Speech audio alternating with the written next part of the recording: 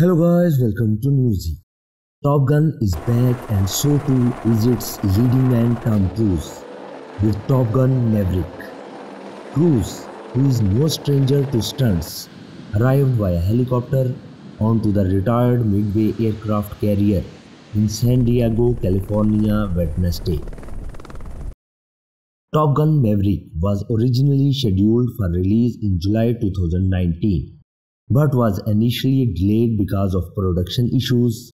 Then its release was pushed back numerous times because of the global pandemic. Speaking at the premiere, Cruise said, "I am seeing faces again.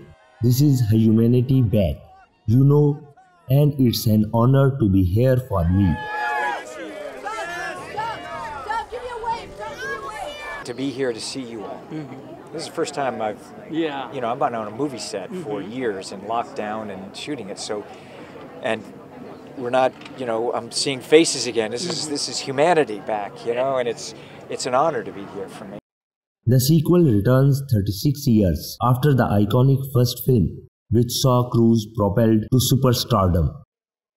Although rumored to be having a sequel for decades, Cruise only agreed to sign on when he was happy with all elements. I wanted to let the audience know you're in safe hands. But it's also, how do you measure how much is too much? We're not going to do a cover of the first one. It has to have its own story. And yet you want to be able to, I think about it on a shelf. If you pull off Top Gun, the DVD or whatever on your TV, and then you pull up Maverick, they have to be chapters. And not something that is visually, and story-wise the same character and same kind of world, but modern. Doing the second was incredibly daunting, to make no mistake about it, but it was also artistically very fascinating to do, because you're constantly measuring how and what's going to work and what's working, and it was really interesting. It was challenging, and I liked the challenge. In the film, Maverick is forced into teaching a new generation of fighter pilots, including Bradley Rooster Bradshaw, Miles Teller, the son of his best friend Goose, who died in the original film. No, Tom was very hands-on. I mean, even scenes that Tom wasn't filming in, he was there. And there were very little scenes Tom wasn't filming, but he was just always on set, and he was always there to be able to help us out. And I mean, he devoted so much of himself to this, and we all were the beneficiaries of that. Sorry.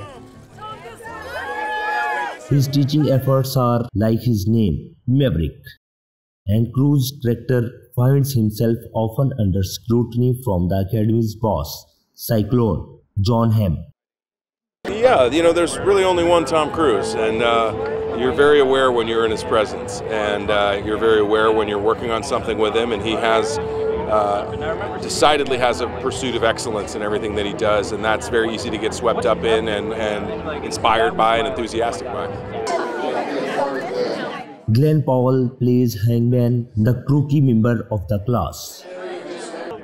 Tom Cruise put together a flight school, so we learned from Maverick himself on how to fly, and we flew in 4 different types of airplanes, all with different functions to get our G tolerance up and to understand the maneuvers. And so when we were in the F-18 and finally filming, we all looked like fighter pilots.